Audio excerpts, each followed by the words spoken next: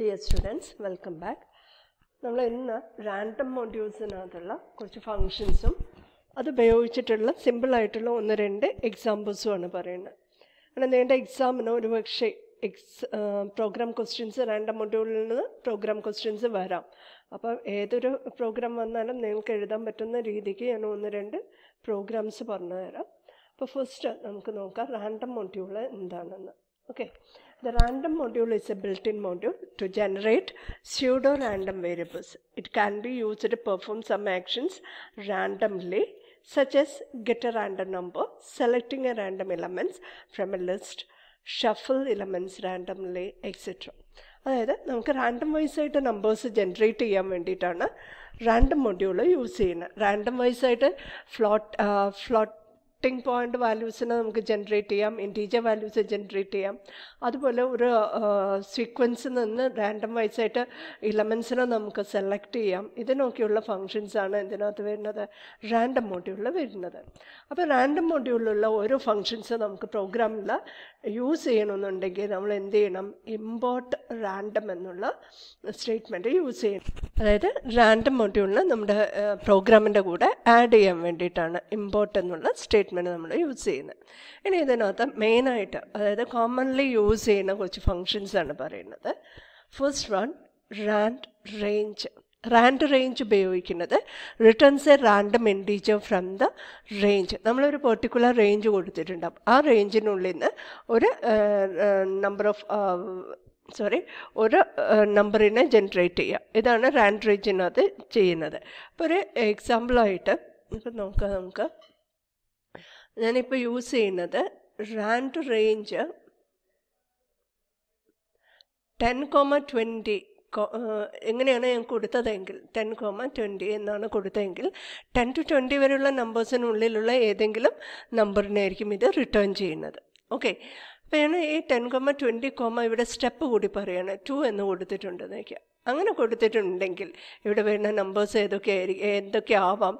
10, 12, 14, 16, 18 ഈ നമ്പേഴ്സിൽ ഏതെങ്കിലും നമ്പേഴ്സായിരിക്കും ഇവിടെ ജനറേറ്റ് ചെയ്യുന്നത്. അപ്പോൾ ഈ സ്റ്റെപ്പ് എന്ന് പറയുന്നതിൻ്റെ മീനിങ് മനസ്സിലായില്ലേ? അപ്പോൾ സ്റ്റാർട്ട് ഏത് വാല്യൂ ആണോ അതിനോട് ഈ സ്റ്റെപ്പ് വാല്യൂ ആഡ് ചെയ്തിട്ട് ജനറേറ്റ് ചെയ്യുന്ന നമ്പേഴ്സിൽ ഏതെങ്കിലും ഒരു നമ്പറായിരിക്കും ഇത് റിട്ടേൺ ചെയ്യുന്നത്. റാൻഡ് ഇൻറ്റ് എന്ന് പറയുമ്പം it returns A rand integer between A and B. Rand ഇൻറ്റിനകത്ത് it returns A random integer between A and B. Random integer value ആണ് ഇവിടെ റാൻഡ് ഇൻറ്റിൽ റിട്ടേൺ ചെയ്യുന്നത്. ഈ രണ്ട് ഫങ്ഷൻസും തമ്മിലുള്ള ഡിഫറൻസ് എന്താണ്? റാൻഡ് ഇൻറ്റിനകത്ത് നമ്മൾ സ്റ്റെപ്സ് സ്പെസിഫൈ ചെയ്യുന്നില്ല. പക്ഷേ in the case of rand range we can specify the steps. അല്ല, ഏതാണ് സ്റ്റെപ്പ് എന്നുള്ളത് നമുക്ക് വേണമെങ്കിൽ സ്പെസിഫൈ ചെയ്യാം. Okay, the next one random. Random എന്ന് പറയുന്നത് it returns A next random floating point number. Random floating point number in between 0 and 1.0.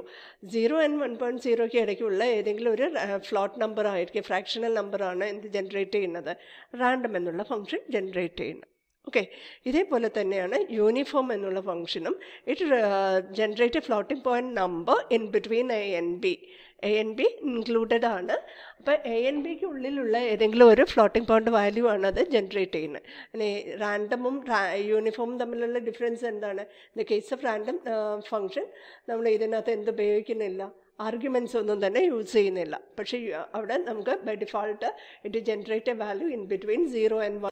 Uniform ഫംഗ്ഷൻ്റെ കേസിൽ നമ്മളവിടെ സ്പെസിഫൈ ചെയ്യണം ഏത് രണ്ട് നമ്പേഴ്സിനിടയ്ക്കുള്ള ഫ്ലോട്ടിംഗ് പോയിന്റ് വാല്യൂസാണ് നമുക്ക് ജനറേറ്റ് ചെയ്യേണ്ടതെന്ന്. Okay, the next one choice. It returns A random element from the non empty sequence.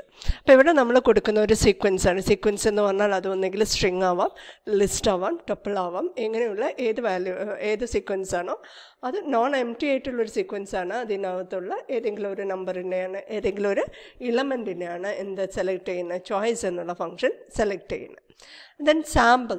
Sample എന്നുള്ള function it returns A k length list of unique elements chosen from the population sequence. അപ്പോൾ നമ്മുടെ sample ആണെങ്കിൽ it generate A list of numbers from A sequence.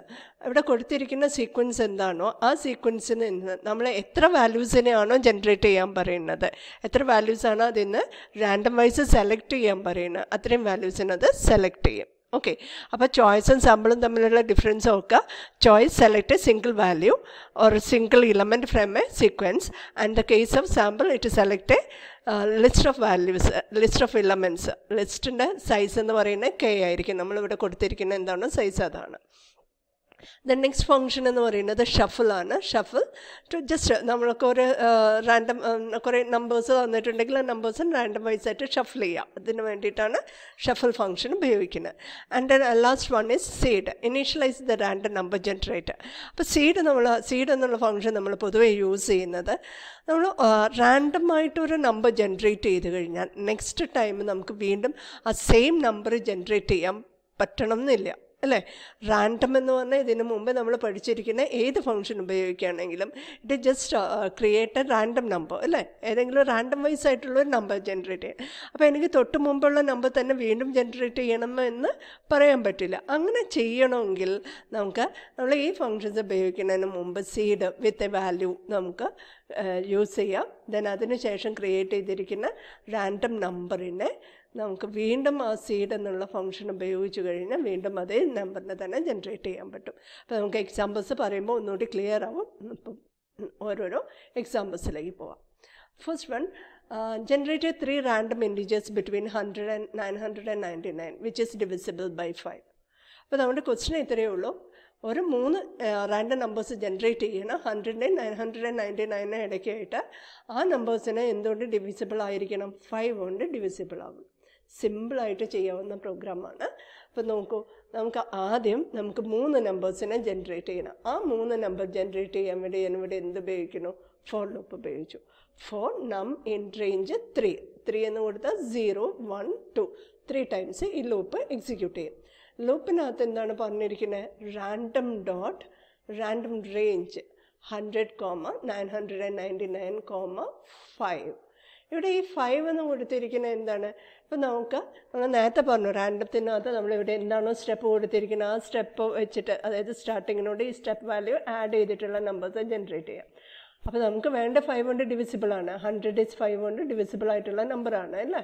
അപ്പോൾ 100നോട് 5 add ചെയ്തതിന് 105, then 110, 115 ഇങ്ങനെയുള്ള numbers അല്ലേ generate ചെയ്യുള്ളൂ. ഇതെല്ലാം തന്നെ 5 കൊണ്ട് ഡിവിസിബിളാണ്. ഇതിൽ നിന്ന് ഏതെങ്കിലും 3 എണ്ണത്തെ സെലക്ട് ചെയ്യാനാണ് പറഞ്ഞത്. ഓക്കെ, ദെൻ ഇവിടെ എൻഡ് കഴിഞ്ഞിട്ട് നമ്മൾ കൊടുത്തിരിക്കുന്ന കോമയാണ്. പ്രിൻറ്റിൽ ഇങ്ങനെ കൊടുത്തിട്ടില്ലേ ഈ വാല്യൂസ് 1 by 1 ആയിട്ട് ഓരോ ലൈനിലായിട്ട് പ്രിൻറ്റ് ചെയ്യും. നമുക്ക് ഒരു സിംഗിൾ ലൈനിൽ കോമ വെച്ച് സെപ്പറേറ്റ് ചെയ്തിട്ട് ഔട്ട്പുട്ട് വേണ്ടതെങ്കിൽ എൻഡ് എന്ന് പറയുന്ന ഈ ഒരു ഓപ്ഷൻ കൂടി പ്രിൻറ്റിൻ്റെ കൂടെ ഉപയോഗിക്കണം. Okay, then next random lottery pick. Generate 100 random lottery tickets and pick 2 lucky tickets from it as a winner. നമുക്കൊരു 100 നമ്പേഴ്സ് ജനറേറ്റ് ചെയ്യണം. അതിൽ നിന്ന് ഏതെങ്കിലും ഒരു 2 എണ്ണത്തിനെ സെലക്ട് ചെയ്തിട്ട് അത് വിന്നേഴ്സ് എന്ന് പറയണം. അപ്പോൾ ഈ 100 റാൻഡം നമ്പേഴ്സ് ജനറേറ്റ് ചെയ്യുമ്പം അത് ഒരിക്കലും യൂണീക്ക് ആവണമെന്നില്ല. പക്ഷെ നമ്മൾ ജനറേറ്റ് ചെയ്യുന്ന നമ്പേഴ്സ് എന്തായിരിക്കണം? നമുക്ക് യൂണീക്ക് ആവണമെങ്കിലേ ഉള്ളൂ നമുക്ക് ഏതെങ്കിലും ഒരു 2 വിന്നേഴ്സിനെ അതിന് കറക്റ്റായിട്ട് ഡിസൈഡ് ചെയ്തിട്ട് നമുക്ക് എടുക്കാൻ പറ്റുള്ളൂ. അപ്പോൾ നമുക്ക് ഡ്യൂപ്ലിക്കേറ്റ് വാല്യൂസ് ഇല്ലാതിരിക്കണമെങ്കിൽ നമ്മൾ ഈ ജനറേറ്റ് ചെയ്യുന്ന വാല്യൂസ് എല്ലാം എന്ത് ചെയ്യണം? ഒരു ലിസ്റ്റിനകത്തേക്ക് ആഡ് ചെയ്യണം. ലിസ്റ്റിനകത്ത് ഒരിക്കലും എന്തുണ്ടാവില്ല? ഡ്യൂപ്ലിക്കേറ്റ് വാല്യൂസ് എക്സിസ്റ്റ് ചെയ്യില്ല. ഓക്കെ, അപ്പോൾ നമ്മൾ ഫസ്റ്റ് ചെയ്യുന്ന എന്താണ്? ഒരു ലിസ്റ്റ് വേരിയബിളിനെ ഡിക്ലെയർ ചെയ്തു. ലോട്ടറി ടിക്കറ്റ് ലിസ്റ്റ് ഇത്രയൊന്നും വേണമെന്നില്ല, നിങ്ങൾക്ക് സിമ്പിളായിട്ടുള്ള പേര് കൊടുക്കാം. Okay, then next creating A random lottery ticket. Random lottery ticket create ചെയ്യാൻ വേണ്ടിയിട്ട് നേരത്തെ പോലെ തന്നെ നമ്മളിവിടെ ഉപയോഗിച്ചു? ഫോർ ലൂപ്പ് ഉപയോഗിച്ചു. ഒരു 100 ടൈംസ് എക്സിക്യൂട്ട് ചെയ്യുന്ന for loop. Okay, then next lottery ticket list dot append. Append എന്ന് പറഞ്ഞാൽ എന്താണ് meaning? Add A value to the end of list. ഇവിടെ ലിസ്റ്റ് എന്ന് പറയുന്നത് ഇത് എംപ്റ്റി ആണ്, അല്ലേ? ഈ എംപ്റ്റി ലിസ്റ്റിൻ്റെ എൻഡിലേക്ക് ഒരു നമ്പർ ആഡ് ചെയ്യണം. ആ നമ്പർ എന്തായിരിക്കണം? ഇപ്പോൾ ഇവിടെ നമ്മൾ കൊടുത്തിരിക്കുന്ന 5 നമ്പേഴ്സ്, 5 ഡിജിറ്റുള്ള നമ്പേഴ്സാണ് പറഞ്ഞിരിക്കുന്നത്. പിക്ക് random lottery ticket and 5 digits long എന്നാണ് പറഞ്ഞിരിക്കുന്നത്. അപ്പോൾ 5 digit ലോങ് ആയിട്ടുള്ള നമ്പറാണ് നമുക്ക് ജനറേറ്റ് ചെയ്യേണ്ടത്. ആ ജനറേറ്റ് ചെയ്യുന്ന ഓരോ നമ്പറിനെയും എന്തിനകത്തേക്ക് സ്റ്റോർ ചെയ്തു? ലിസ്റ്റിനകത്തേക്ക് സ്റ്റോർ ചെയ്തു. ഓക്കെ, അപ്പോൾ ഇവിടെ നമ്മൾ ഏത് ഫംഗ്ഷൻ ഉപയോഗിച്ചു? റാൻഡ് റേഞ്ച് എന്നുള്ള ഫംഗ്ഷൻ. ഇനി എനിക്ക് ഈ ലിസ്റ്റിൽ നിന്ന് 2 വാല്യൂസിനെ സെലക്ട് ചെയ്യണം. ലിസ്റ്റിൽ നിന്ന് 2 വാല്യൂസിനെ സെലക്ട് ചെയ്യണമെങ്കിൽ നമുക്ക് ഏതാണ് ഉപയോഗിക്കുന്നത്? സാമ്പിൾ എന്നുള്ള ഫംഗ്ഷൻ. ഒരു സീക്വൻസിന് എത്രയും വാല്യൂസിനെ നമുക്ക് സെലക്ട് ചെയ്യാനാണ് സാമ്പിൾ ഉപയോഗിക്കുന്നത് അല്ലേ? സാമ്പിൾ ഒരു 2 വാല്യൂസ് കൊടുത്തു, ആ വാല്യൂവിനെ പ്രിൻ്റ് ചെയ്തു. അപ്പോൾ നിങ്ങൾക്ക് റാൻഡ് റേഞ്ച് ആൻഡ് സാമ്പിൾ ഈ 2 ഫംഗ്ഷൻസും എങ്ങനെ യൂസ് ചെയ്യുന്നതെന്നുള്ള മനസ്സിലായില്ല. Next, pick A random character from A given string. അപ്പോൾ ഇവിടെ സ്ട്രിങ് എന്ന് പറയുന്നത് പൈത്തൺ ട്യൂട്ടോറിയൽ എന്നാണ് ഞാൻ കൊടുത്തിരിക്കുന്നത്. ഇതിൽ നിന്ന് ഏതെങ്കിലും ഒരു ക്യാരക്ടർ റാൻഡം വൈസ് ആയിട്ട് എനിക്ക് സെലക്ട് ചെയ്യണം. ഒരു ലിസ്റ്റിൽ നിന്ന് റാൻഡം വൈസ് ഒരു ക്യാരക്ടറിനെ സെലക്ട് ചെയ്യണത് നമുക്ക് ഏത് ഫംഗ്ഷനാണ് നല്ലത്?